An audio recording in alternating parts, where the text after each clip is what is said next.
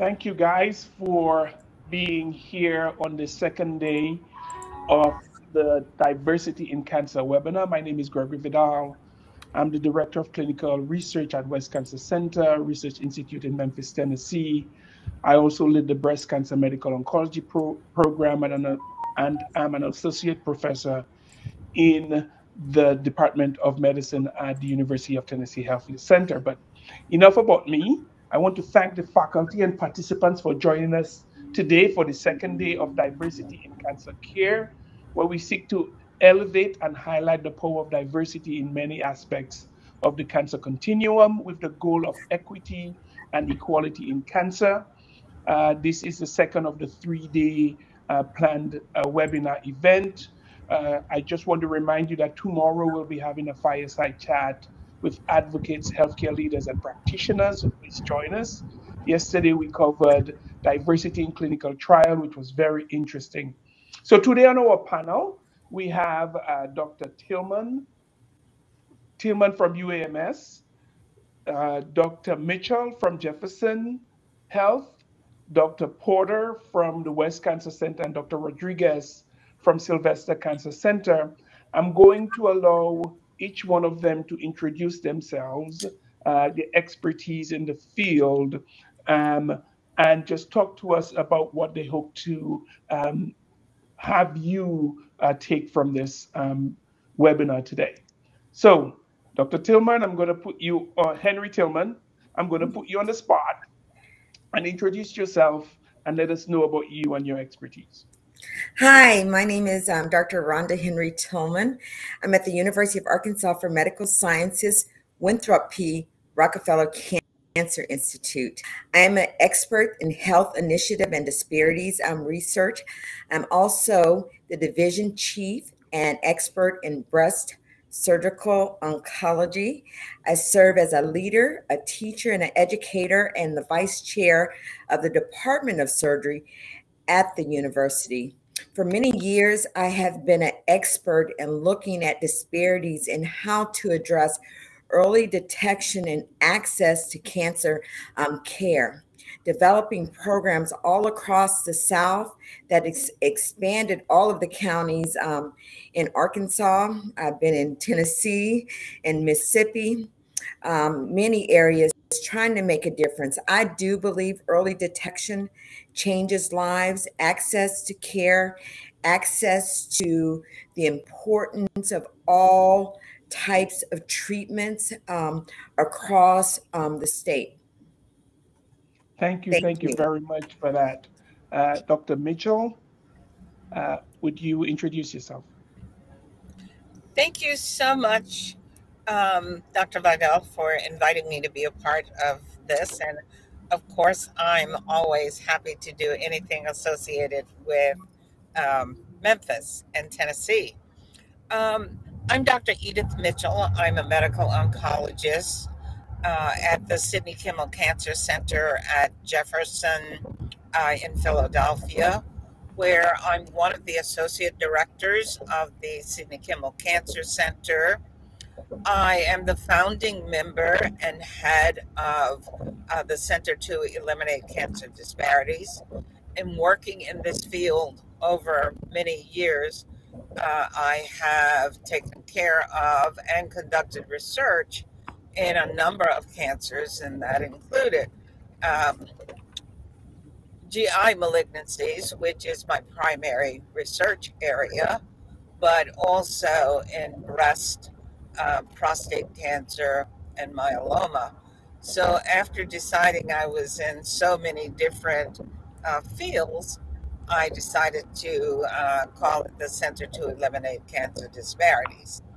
I work in disparities, conduct research there, as well as the other areas that I've mentioned. I've been fortunate to be a part of the National Cancer Program, which, as you know, we just finished 50 years of. But I've been on the Clinical Trials Advisory Committee, CTAC, on the translational research area. I am currently on the NIH Council of Councils and the SGM, which is Sexual and Gender Minority Committee for NIH. And I'm currently on the President's Cancer Panel. I also have another area that I've worked in, and that is I'm certified in aerospace medicine as well, and was in the Air Force. I had a medical school scholarship and owed the Air Force 2 years of service. And 2 years turned out to be 36 years, 7 months, and 23 days. And I am the first woman physician ever promoted to the rank of Brigadier General in the history of the Air Force. So I've done a lot in disparate areas, and I'm happy to be here tonight. Thank you so very much for this introduction. Dr. Rodriguez? Thank you, Dr. Vidal, for this invitation, and really honored to be with this amazing panel and inspired by all of you. So I work as Associate Director of Community Outreach at the University of Miami Sylvester Cancer Center. So we serve mostly a Hispanic community. And I'm a thoracic oncologist. So what I do during the day is see patients that have lung malignancies and really try to break barriers to enroll more patients in clinical trials. So I'm here because this is personal. I am an immigrant to this country, and I do see the barriers that our patients face when they face our medical system. And I think we can do a lot to disrupt the system and make it more equitable, especially on clinical trials and screening. So delighted to be here and be part of the conversation. Thank you very much. And Dr. Porter, who we saw yesterday, who has kindly come on again today in the stead of Dr. Bupati, who couldn't make it. So Dr. Porter, tell us about yourself again. All right. So thank you so much for not making me introduce myself after Dr. Mitchell, who is obviously amazing. But you too, Dr. Rodriguez, I follow you, and I pay close attention to what you're doing and what you're presenting on the national and international scene for lung cancer. Happy to be here with you all tonight. Thank you again for letting me come on. I am a native Memphian, so here in Memphis at the West Cancer Center. I was born and raised in Memphis. I did my undergrad, medical school, internal medicine residency, fellowship training, all here in Memphis. So I'm Memphis through and through. I spent a little time at Vanderbilt and got some specialty training in thoracic oncology, but found myself right back here in Memphis. I think it's the Mississippi River that just drew me back because it's so clean and beautiful, right? No. So, but I came back to Memphis really to serve the community that I grew up in. My dad was an oncology patient in the community here and a patient at the West Cancer Center. My mom was a patient in the community, in the oncology community here with the UT Cancer Institute previously here in Memphis, and my granddad. So I have a lot of family history in oncology care in Memphis. And I had a lot of different experiences. My dad was insured.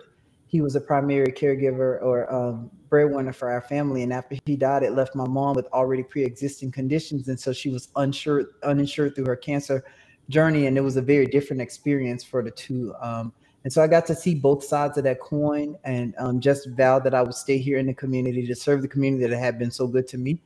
And so I'm happy to be here tonight. We talked about clinical trials last night, but to talk about just clinical care tonight, and look forward to the discussion. Thanks. Thank you. So Dr. Mitchell, I'm going to come back to you. Could you explain to our audience why you're in a car? I'm sorry? Could you explain to our audience why you're in a vehicle?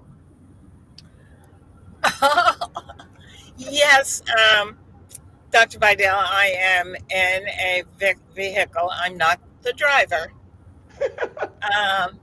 But I live in Philadelphia, and I received an invitation from the President of the United States just a few days ago to join him and others on his presentation to the country on what he planned to do about cancer in America. And it was just an exciting event. There were lots of people from very different disciplines, there were members of Congress, and he explained that, one, he intended to increase funding for cancer, and he hoped that Congress would support that. And he had a number of people from the Congress there. He indicated that he would like to decrease cancer death rates in the country by 50% over the next 20 or so years. And he wanted research in various areas, but he also wanted to increase screening because the earlier a cancer is found, the better the treatment outcomes are likely to be. And with some screening procedures, there is actually prevention. And he mentioned colorectal cancer as being prevented by polyp removal and so forth. And overall, it was a fantastic program where he talked about his experience with cancer care for his son. The First Lady talked about friends with cancer and how we all needed to work together. And then the Vice President, Harris, talked about her mother, who was a cancer researcher, but who died of colon cancer. And she talked about the mental challenge as well as physical of taking care of end-stage cancer patients, and how we needed to do a lot of work to increase research so that more people are living longer periods of time with cancer. And then he really focused on early diagnosis of cancer so that physicians' treatment outcomes could be improved, and therefore this was important for patients. So overall, at least in the room, the message was well received. And I'm actually interested in seeing the late night news tonight to see what the news reporters are talking about it. I have had the opportunity to talk to a couple of media outlets since the program. So, Dr. Vidal, I have been on Zoom or Zoom-like entities for a long time this afternoon. Well, we certainly appreciate you being on this Zoom or Zoom-like because we appreciate your experience and insight. So I want to read this quote. The Sanford James, the co-chair of ASCO Health Equity and Outcome Committee, said, before we really tackle inequities in cancer, we need to face and acknowledge the impact historical and structural discrimination has had on the healthcare system in the United States. Dr. Tillman, Henry-Tillman, I keep forgetting the Henry. Tell me what that statement means to you. I would just give me your opinion on what you think he's trying to say and what that statement means. When he talks about tackling what has happened or what has happened in the past, I can only give you or address that through my experience. I grew up in a small rural town called Blytheville, Arkansas. You're probably familiar with it, being from Memphis, Tennessee. I went away to school in California, where I graduated from medical school at UCSD School of Medicine. And I came back to Arkansas, and we were talking about addressing cancer health. And I was told, well, Black people won't come to the doctor, or we won't come to see a doctor. We don't trust the doctor. And I always remembered when I was a little girl trying to go to the doctor, we dressed up. It was an important thing to go in to be able to get health care. It's just that we didn't have the opportunities to go into health care. Now, if you were in a military, Dr. Mitchell talked about her career in the military. A lot of individuals had access to health care in the military. And my father was in the military, and we had an Air Force base where we were able to go to that Air Force base to get health care. But not many people in my community could go to a physician because they would not see them. And so if there's no access or no care or no one's wanting to see you, you have to look at that as an inequity. And so if you look at also from a historical perspective, we had to build our own school and train our own physicians to even care for people of different races and different backgrounds. Why do we depend on our HBCUs? The number of physicians, if you look historically of where our physicians and our care came from, it was because of the historical Black institutions that trained us to care for ourselves. Thank you very much. Dr. Rodriguez, from the Latinx, that's Hispanic perspective, what does that mean, that statement mean to you and the community?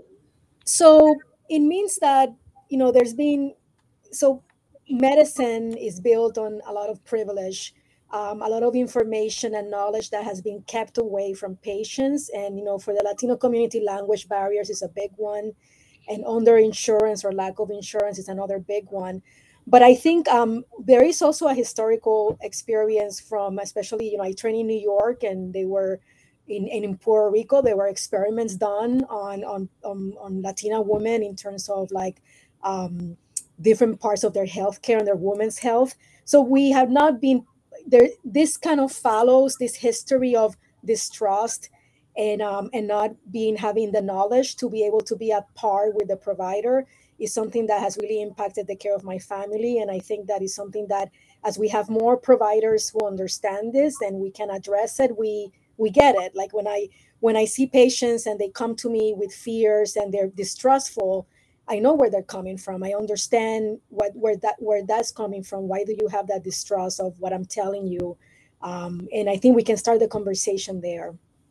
Thank you very much. Because I do think in order to solve this problem, we really do have to understand at its core where the problem is coming from and the history behind it.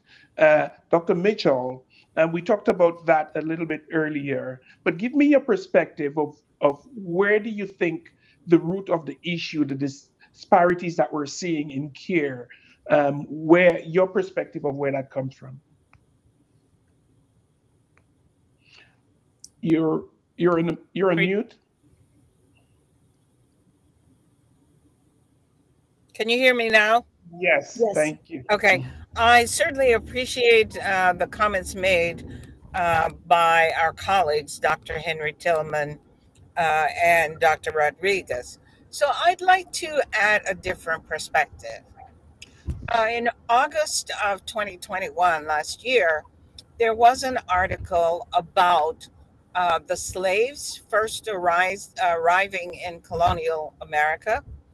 And the historical document indicated that they had arrived 402 years ago from August of last year. And that the slaves, or they weren't called slaves then, they were Black people. When they arrived in America, there were many dead on the ships and others severely ill. And here we are 402 years later, talking about disparities in healthcare that have been continued through the ages. And I always tell my students, look at the historical perspective. James Baldwin said, if you know from whence you came, there's no limit to what you can do. And I think we need to do that. There are some instances that have set the culture for disparities in healthcare in America. I'll tell you about two of them. One, National Medical Association was formed in 1895 because Black doctors had applied for membership in a number of organizations and were denied membership because they were Black. So the NMA was formed in 1895. It is to this date an organization that fosters healthcare for Blacks initially, but for all individuals in this country, such that we should have equal access to care. Dr. Henry-Tillman and I lecture on this every year and have been doing that a long time. The other is the impact of the Fleschner Report in 1910. So he wasn't a doctor even. The Flexner Report closed 7 Black medical schools in this country, leaving only Meharry and Howard. And other medical schools did not allow many Blacks to enter those schools. So for many decades, Blacks who were interested in medicine had no recourse to study and gain a path. And what that allowed us to take care of Black folks' country. Not only that, the Flexner Report has a section that says Black doctors should not be trained in surgery, specialty care. Their mission should be to serve as hygienists and sanitarians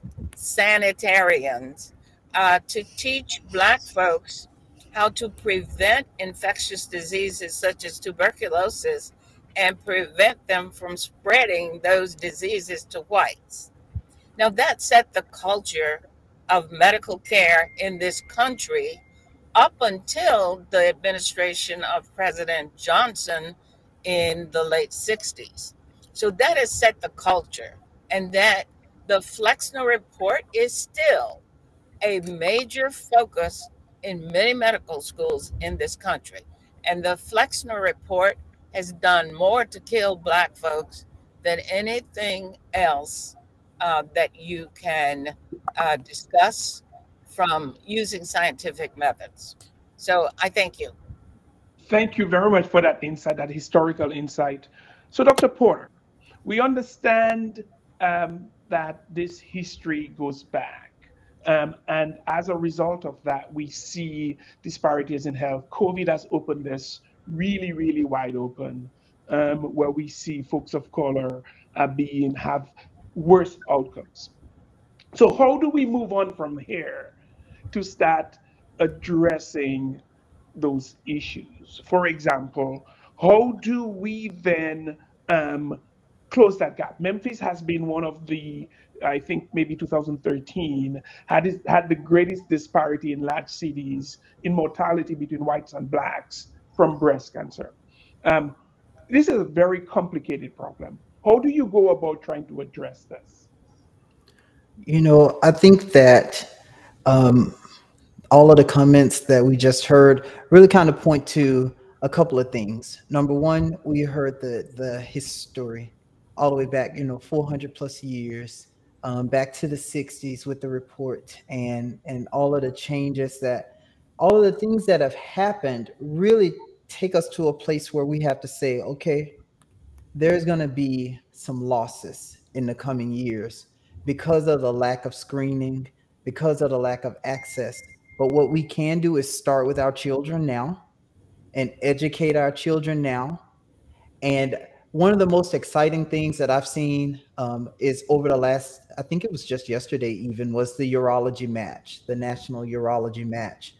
And all of the different people that I've seen who matched into urology and to surgery, this surgical specialty this year, I saw a lot of different skin tones, and I saw women and men. So it's no longer just a monotone, monosex demographic that's going into this surgical specialty. So what I'm seeing now is that, and what I'm doing personally here in Memphis is I have high school students that come and shadow. One student started with me as a sophomore in high school, and she's worked all the way up. She's graduating from college and has applied to medical school this year.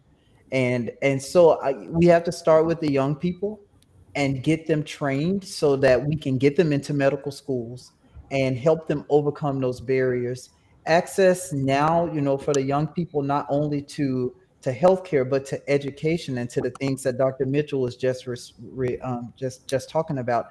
As we educate that younger generations, I'm going to see patients in the coming couple of decades that maybe are not going to benefit. But over time, we change the story. It's not going to happen overnight. It didn't happen overnight. We didn't get here overnight. And so it's going to take a little bit of time. But I think educating the young people now is really what's going to make a huge difference in the future. And not just the minorities, but educating everybody, to see minorities as equal, and educating young white children, hey, my daughter's no different from you. And as we do that, then we'll be able to really change the story going forward and make sure that we provide access to not only the care, but the education, so that there will be representation for all different demographics in healthcare. Dr. Tillman, we have 2 minutes before the break, but Dr. Porter talks about training people representation. There are a number of doctors around here. Why is it important that you have representation?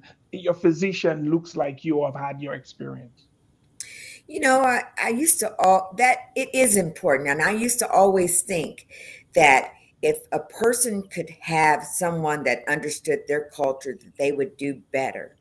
But I have this one question that I often ask patients. First, I ask, what took you so long to come in to see me? And that's to my patients that have advanced disease. And we talk about breast cancer, and as an expert in breast cancer, still women present with stage 3 and 4 stage breast cancer in a local disease that you can see. And it's fear for them. And for the first time, I share this story because we always think it is about having someone just like you in front of you, but it's also about that individual. And I've been learning that more and more. I've been practicing now for 20 years. And it is about how that individual trusts the health care system. We're going to go to break, and we'll get back to that when we're on the other end of break. Thank you very much. Thank you. Thank you, guys, and we're back. So before the break, Dr. Henry-Tillman was talking about representation, and we understand the importance of representation, but I think she was also saying it's not everything. Having shared experience and even competence is really important with this journey. Dr. Rodriguez, we cannot always get a Black doctor in front of a Black patient, a Hispanic doctor in front of a Hispanic patients. We have much more Caucasian healthcare professionals.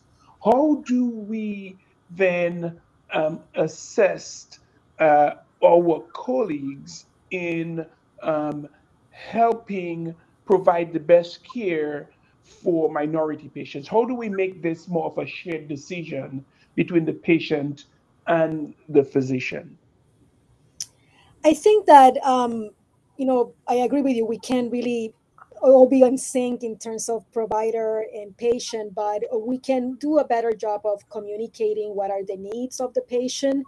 So, for example, for the Hispanic community, I feel when I enroll patients in clinical trials, sometimes people check the box and say there's a Spanish consent, but that's really only part of the communication that needs to happen for a patient to understand the trial. Like culturally, that patient may need you to call the mother and call the sister and follow up and make that patient feel like they will feel in their family. So there's this need that may be a cultural need of how you process information and who helps you make decisions. And I think that that's very different culture to culture. And I think respecting that and also bringing other people in the room. I mean, now with COVID, all our hospitals are closed, but by telemedicine, we are bringing family members that help with those decisions. We also have a lot of other healthcare workers who can help in that process. So if you don't speak Spanish in Miami, there'll be people in your staff who do, that can come in the room and help you kind of fill in that gap.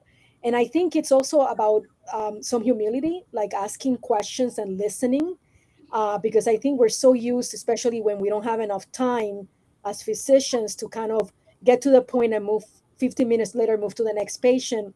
It's really a disservice to that patient. Like, you really need to circle back to the patient, follow up. And I think you also have to have some humility. Like, how would you feel personally, how you feel about a family member getting information and what kind of things they will need.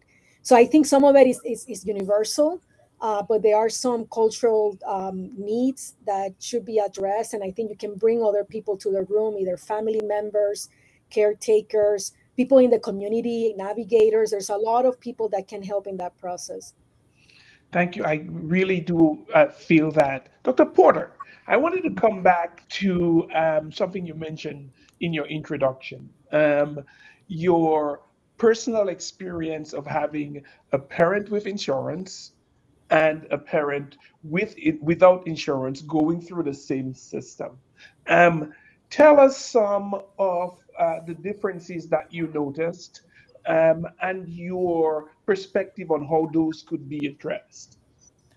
Well, one of the things that we saw with my mom, who wasn't insured. So this is a story just briefly. She had abdominal pain a couple of consecutive Decembers. The first time she went in, they diagnosed her with gallstones. It happened again, diagnosed her with gallstones. So she was having a procedure, but the tissue wasn't being sent to pathology. Gallstones, the end, discharged from the hospital. The third time, the gastroenterologist that did the procedure came back and said, Ms. Porter, I don't think that these are gallstones. No, they're intrahepatic tumors. I mean, they're I'm trying to get the words out. It's not coming to me. Anyway, they're in the bile ducts and they're tumors. You know what cholangiocarcinoma is. So she's got these tumors growing in, but there's no pathology. There's no assessment. You don't have insurance. We got your symptoms improved. We're just going to go ahead and discharge you now. Technically, with or without insurance, that's malpractice. There's not much else to say about that. It just wasn't done right. But with my dad's, he had insurance. He got a chance to go to the West Cancer Center back then, premier in Memphis, still is, obviously. But he got a great oncologist and did a great workup and was able to, but unfortunately it was small cell lung cancer. So that didn't change his outcome necessarily. But 2 years prior with my mom, if she had, the right workup and the right pathology and the right access to surgery, because if she had intrahepatic cholangiocarcinoma that had been diagnosed much earlier, maybe surgery would have been an option for her. But by the time she was diagnosed, it was, widely, locally advanced. And so she wasn't a surgical candidate at that point, but we wasted 2 years, so, did it make a difference? Was it the insurance or was it that particular doctor? And even after she got her diagnosis, we had times where we needed a surgical evaluation. She wasn't a surgical candidate, but I tell you what, we owe it to patients to just go and talk to them, whether or not we can help them. And so the surgeon never came to see her. We were hospitalized for about 7 days and we waited and waited, and the residents came and they were great. But my mom knew the difference between the resident and the staff physician. And so even though the residents without a lot of confidence would say, we don't think that you can have surgery, but he's going to see you tomorrow. We don't think you can have surgery, but he's going to see you tomorrow. And then we were discharged. And I will never forget the day that I was putting my mom back in the car and we were about to leave the hospital. She stopped. She dropped her head and she looked really disappointed, like a kid who didn't get a toy that they wanted for Christmas. And I was like, Mom, what's wrong? He never came to see me. There was nothing I could say. I just put her in the car and we drove home, and it was a sad experience. And I can't help but wonder, well, if she had insurance, Cigna or Aetna or something, would he have at least just come to say, I'm sorry, your tumor's locally advanced and we can't resect it, but at least come to say it, because in that patient's mind, I'm waiting for some closure. I need that closure so that I know I did what I could for myself, even if I don't make it, So I think that that's just my personal experience, and I don't know that the insurance was actually what made the difference in our case, in our two cases. But you know, you have to wonder. And so, with that being my experience as a healthcare provider, where I can see the differences, because I'll tell you what happened. About a year later, I found out that that particular surgeon had a tumor very similar to my mom's, and probably already knew that diagnosis and didn't necessarily want to face it and have to talk to a patient who was going through what they felt like they may go through soon. So as a healthcare provider now, knowing what I knew about my mom's case then, I can see the differences and I don't feel so slighted. But for lay people who may or may not know those differences, this is where distrust comes in, you know, when we have experiences like this. And so when we can be very transparent and talk very clearly and openly with our patients, communication is key. Even like Dr. Rodriguez was saying, just giving a patient, you know, a consent form that says, "Oh, you got a Hispanic version, so now you know everything." That's not enough. We have to communicate. We have to talk. We have to make sure that people really do understand. I use analogies all the time to break things down to a level that I know my patient can understand, because all of them don't have college degrees and don't understand all of the things we're going to say. So, but you didn't ask me about that. You asked me about insurance. But the point is that I'm not 100% certain that my parents' cases were different because of the access and insurance. But, you know, at the time, I couldn't help but wonder. Yeah, I have a very similar experience with my mom being an immigrant and having leukemia and not being able to get diagnosed early enough for one that I think was probably very curable. Dr. Mitchell, uh, in terms of systems, what can a system, healthcare, like take West Clinic, for example, what can we do as an institution to make sure that the list of those within our institutions get equal care, have equal outcomes? So that's a great question. And I can tell you in Philadelphia, there are lots of people with good insurance. And when I get to see them, they have had lousy medical care. So it's not just insurance, it's the whole healthcare system and the culture that Flexner Report set up. And with that, it is hard for individuals in some northeastern cities to have equal recognition of their medical expertise. It is hard for individuals who have insurance to get the appropriate care. And you know, there is a study that was done in several northern cities where the time spent with physicians was measured and evaluated according to the background of the patient. And Black patients had 2 minutes less than whites in a 20-minute visit. So it's not just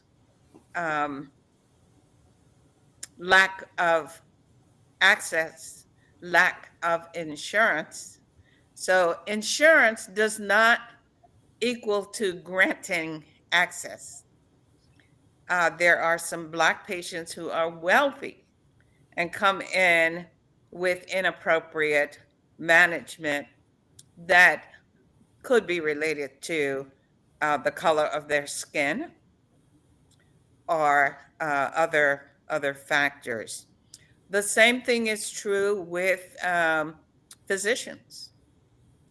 There are some physicians who don't recognize our expertise, knowledge, and experience.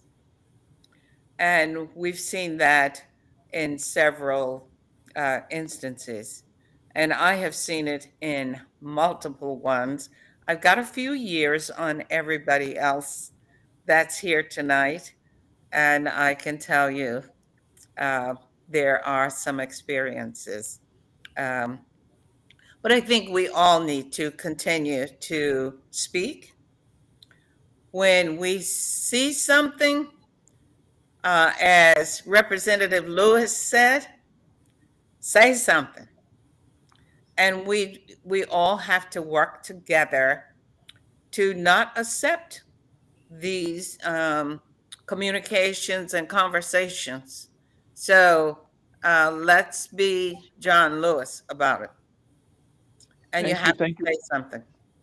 Thank you very much for that insight. So let's move into technology a little bit.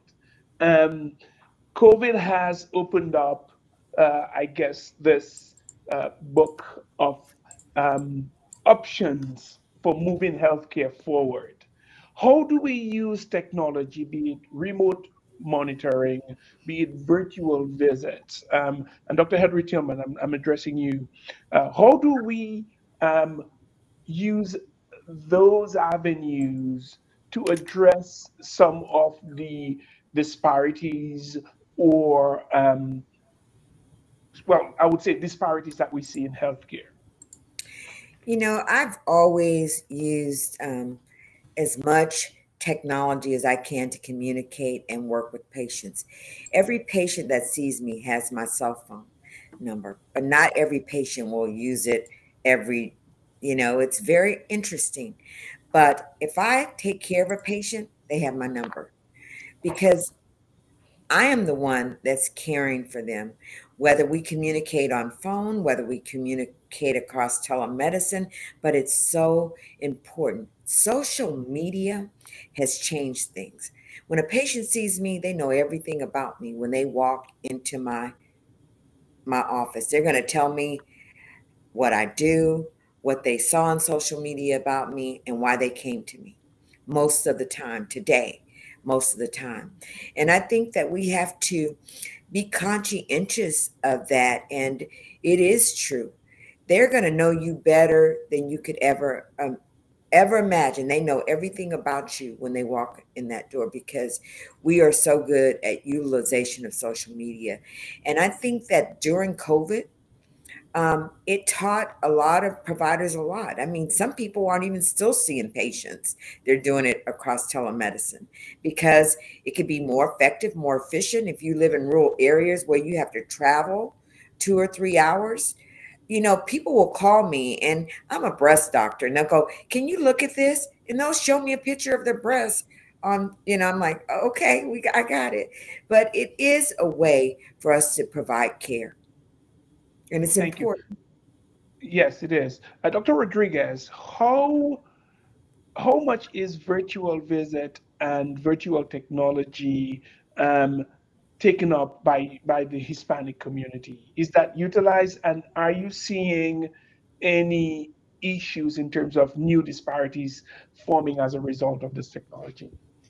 So we have looked at that in our own patient population. So we over the last 6 months, or the last year, we've been kind of tracking how many patients request in-person versus telehealth. So most of our patients, especially the older patients, favor still in-person visits. And a lot of it has to do with technical divide and really the complexity of getting online. And we can do a lot to get patients to that point, but really in 15 minutes for me to teach a patient how to use a computer and how to log in, it's a lot. It's really more than we really are equipped to do. And I think, and then also by age group, we have seen big differences that after 65, a lot of patients really don't have that ease of connection online, especially if there's Hispanics. Like they really would like to come in and bring the patient. But I agree with Dr. Henry-Tillman that really having that technology has allowed us to kind of break some barriers in other ways, because it is expensive to drive to a cancer center. It is expensive for family members to take a day off. So I think it has become very convenient for the people, and I think it's here to stay. But the technical divide is a real thing. And to really overcome it, we have to make a better technology. There's a lot of really cool things you can do online with electronic medical records to collect patient information. Patients are getting emails, but some of this is really above what patients want to do. And I think some of it we're kind of imposing technology on patients who really are not ready, or maybe might not be interested. But when we look at our population, we still have over 80% of patients favor in-person visits for the first visit. Thank you very much. And also the possibility of getting other family members in that visit instead of one-on-one. Virtual visit allows us to bring that community into the visit. We have less than 5 minutes. So I want to ask, and Dr. Mitchell, you were talking about this a little bit, what role can our local and federal government play in trying to help us close these gaps that we've been talking about all night? So first of all, I think we need to make sure that we know our representatives who represent us at many different facets. We also need to know how to communicate with them and make sure they know us and that they take your calls, and that these calls don't go just to, a 25-year-old or a young office worker. And then discuss with them and get their buy-in to helping us with the needs of our communities. And we really need to do that. I practice in Philadelphia, but Medicaid, which of course is run by the state, is different. I've got Delaware, Pennsylvania, New Jersey, and New York. So 4 different states. And all of their plans are different. All of their recognition of who their disparate communities are different. So we need to have a central communication. And that was in the message that the president had tonight when he had members of Congress there in the process, because we can't do health policy and set up new guidelines and, more importantly, pay for them. So we've got to convince our colleagues to work with us and make sure that we are giving access to everyone. So access to all, I think, is very important. And we can talk about it, but we can't set up the structure for insurance, Medicaid, and other payments for patient services. Thank you very much. We could spend all night just, go ahead. One thing I'd like to say about communications, there are many individuals who do not have an iPhone or other technology. So what we've done in our office, the office staff calls the patient a day or so before their appointment, and then they let me know that this patient only has a flip phone and that I need to make a phone call and not use the advanced technology. So we've got to get our office staff working with us so that they can help and they understand disparities and can work with us in eliminating disparities. Thank you very much for that very important insight. So we come to the end of our program. We can talk about this all day, all night, but I really want to thank the panel, particularly Dr. Porter, who showed up at last minute, but Dr. Henry-Tillman, Dr. Mitchell, and Dr. Rodriguez. Thank you very much for being a part of this program. The information was very helpful and very insightful.